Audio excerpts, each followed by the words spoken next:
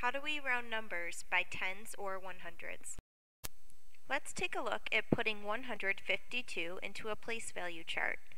152 is made up of 100, 5 tens, and 2 ones. This is a skill that will be important for rounding. Let's take a look at some important words for this lesson. To round is to change a number to a more convenient value. The next word is benchmarks. Benchmarks are reference points used for comparison. For example, let's say we were looking at the number 17. Two possible benchmarks would be the numbers 10 and 20. Midpoint is the next word. A midpoint is a point in the middle of a line segment. For example, let's look at those same benchmarks of 10 and 20. The midpoint of that line segment would be 15. So how do you round a number to the nearest 10? Let's look at the number 62.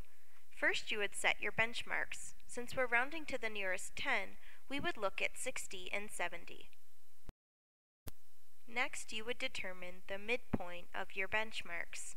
The midpoint of 60 and 70 is 65. The next step would be to plot your number on the vertical number line. 62 would be between 60 and 65, but a little bit closer to 60. Now it's time to round. Again, we were wondering if 62 is closest to 60 or 70. It's clear to see on this vertical number line that 62 rounded to the nearest 10 is 60. Let's check out another example. Let's try to round 65 to the nearest 10. Since it's to the nearest 10, our benchmarks would be 60 and 70. The next step would be to determine your midpoint. The midpoint between 60 and 70 would be the halfway point, which is 65. The next step would be to plot your number on the vertical number line. 65 is unique in this case because it falls directly on the midpoint. That makes this situation unique. If a point falls on the midpoint, or greater than the midpoint, you would round up to the next nearest 10. Therefore, 65 rounded to the nearest 10 is 70. How do we round a number to the nearest 100? Let's look at 186. 186 falls between 100 and 200. The midpoint or halfway point between 100 and 200 is 150.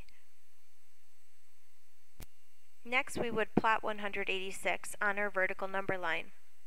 When we plot our number, we can tell that it's between 150 and 200, but closer to 200. Since 186 is at or above the midpoint on our vertical number line, we would round up to 200. So, 186 rounded to the nearest 100 is 200. Round 247 to the nearest 10. 247 falls between 240 and 250. The midpoint between those two numbers is 245. Next, we would plot 247 on the number line, and we can see that it is closer to 250.